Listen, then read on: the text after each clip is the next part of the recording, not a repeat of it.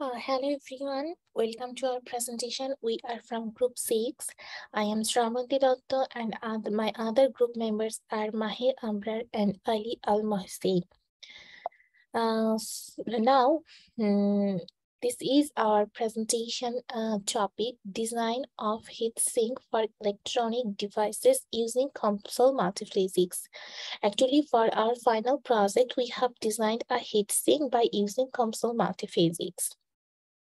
Here are the outlines of our today's presentation. At first, we will talk about heatsink, then the working principle of heatsink. After that, we would like to talk about COMSOL multiphysics as we have used COMSOL multiphysics in our design purpose. And we used the heat transfer module of COMSOL. So before introducing the COMSOL multiphysics, we would like to talk about the heat transfer module of COMSOL. Then the heat transfer theory and some equations that we have used in our projects. After, we will in detail talk about the design procedure of heatsink in COMSOL multiphysics. And finally, we'll talk about the results of our proposed model. Now, the main thing is, what is heatsink? Though the term heatsink probably isn't one most people think of when they hear the word computer, but it should be very popular. The importance of heatsink in an electronic device is a lot. Actually, without heatsink, modern computers couldn't run at the speeds they do. Just as you cool down with a cold bottle of Gatorade after a high-impact workout, heatsink cools down your computer's processor after it runs multiple programs at once. And without a quality heatsink, your computer processor is at risk of overheating, which could destroy your entire system, costing you hundreds, even thousands of dollars. So we can understand the importance of a heatsink. But what exactly is a heatsink? A heatsink is an electronic device made of a good thermal conducting material. It is attached to an electronic device to dissipate the unwanted heat, and it used to cool the circuit components by dissipating the excess heat to prevent overheating, premature failure, and improve the reliability and performance of the components. Now, how does a heatsink work? We need to know the working principle of a heatsink. Basically, to understand the working principle of a heatsink, you don't need to be very techy. Just think of a heatsink like a car radiator. The same way a car radiator draws heat away from your car's engine, a heatsink draws heat from your computer's central processing unit. The heatsink has a thermal conductor that carries heat away from the CPU into fins that provides a large surface area for the heat to dissipate throughout the rest of the computer, thus cooling both the heatsink and the processor. Here I have attached a diagram, attached a picture which depicted the working principle of a heatsink. In conclusion, we can summarize that for heatsink, thermal conduction occurs whenever two objects at different temperatures are in contact. Then this involves the collisions between the first molecules of the hotter object with the slow-moving molecules of the colder object. This leads to the energy transfer from the hot object to the cooler object. Now, the COMSOL multiphysics, as I mentioned in my previous slide, we have used COMSOL multiphysics, the version 5.5 for our design purpose. Basically, engineers and scientists use the COMSOL multiphysics software to simulate designs, devices, and processes in all fields of engineering, manufacturing, and scientific research. COMSOL multiphysics modeling in a single simulation process. This process is based on a finite element analysis. And practical physics extending various features from heat transfer to optics. It has lots of modules, and we will use the heat transfer module. The calculation is relatively fast. It can link to various softwares such as AutoCAD, SolidWorks, Microsoft Excel, MATLAB. Actually, we can import some data from Microsoft Excel, or even we can design any device by using SolidWorks, AutoCAD, and then we can insert that design sets to directly into COMSOL. It has material library. From the material library, we can select the material of the proposed devices. It has also model library, and it has multi-plot features and results representations. Now, the heat transfer module of COMSOL. Actually, COMSOL has lots of modules, and here we will use only the heat transfer module. The heat transfer module is used by product engineers, designers, developers, and scientists who used detailed geometric models to study the influence of heating and cooling in devices and processes.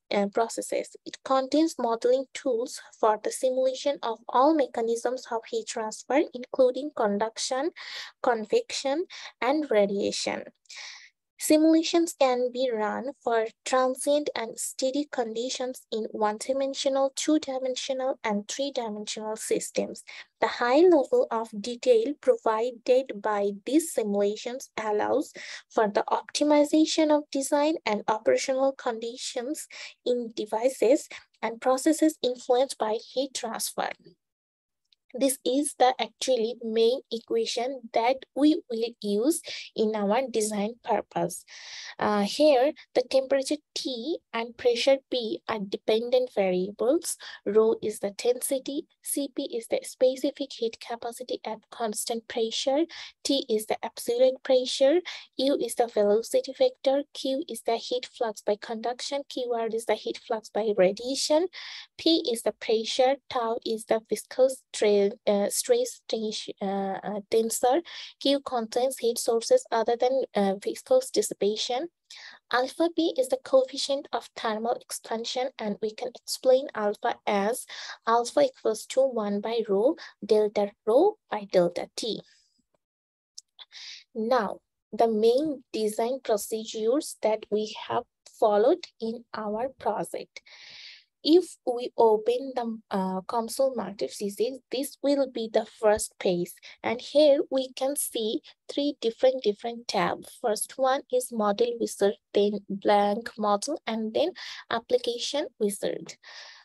We will select the model wizard. The model wizard actually helps us to build a model by choosing the space dimension, physics interfaces, and study we want to use.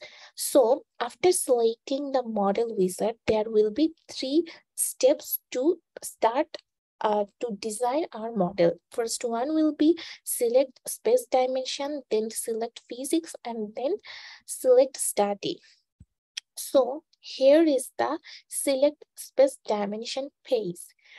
Here we can see there are different dimensions: 3 dimension, 2 dimension, 1 dimension, and 0 dimension. After selecting any dimension, specifically in our design, we have used 3-dimensional model. That's why we will select 3D and then we will select done.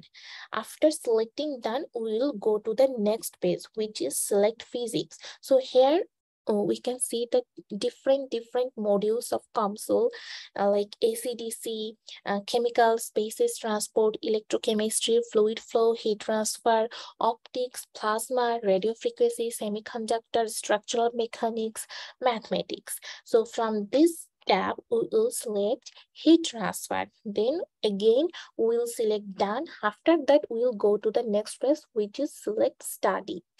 From the select study page, we can see there are 2 different options. One is stationary and the other is time dependent. In our case, we will use stationary. So after selecting stationary, we'll select done, and then we'll go to the main page to design our model.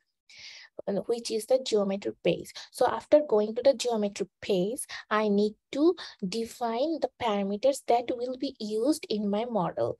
So for channel length, we have used 7 centimeter. 3 centimeter was our channel width. Our channel height was 1.5 centimeter. The tip size was 1.5 centimeter. Mean inlet velocity was 5 centimeter per second. Inlet temperature was 20 degrees Celsius or 293.15 Kelvin, and the total power displayed by the device was 1 watt. I know it's very small, but we just try to design a heat sink. That's it. So here is the total geometry of our proposed model. And after completing the modeling, we have to select the materials that we have used for our model. So here we can see, and from the application builder, there is material. So from the material browser, we can select any kind of material. COMSOL Multiphysics has a huge range of material browser. So for the our intention was to design a aluminum based heat sink, so that's why we have used aluminum 303H18. And this one actually domain 2. For this domain, we have selected aluminum as the material, and then for domain 1, we have select air. For domain 3, we have select silica gas, and for boundary 34, we have selected thermal gases. So here we can see the setting tab of material. So in this section, we can select the domain actually after selecting any specific area, and then we'll select the plus button, then this domain will be selected. This is how we selected our domain for specific materials. And here we can see the material contents. Here all the properties. COMSOL will by default take the electrical and other properties from their material browser. So after selecting the material, we need to add mesh. Now, we need to know why we'll use mesh in COMSOL or in our model. Actually, the mesh used for a model geometry plays an instrumental role in how the model is solved, and it determines factors such as how the geometry is divided, with what shape or element type of geometry is divided, the size, density, and number of elements in the geometry, and the element quality. So actually mesh size directly affect the computation of a problem, including how long it takes a model to solve, the amount of memory required to compute a problem, how the solution is interpolated between nodes, and the accuracy of the solution. So the more small will be the mesh size, the more time it will take to solve the problem, so to solve the model, and the result will be more precise.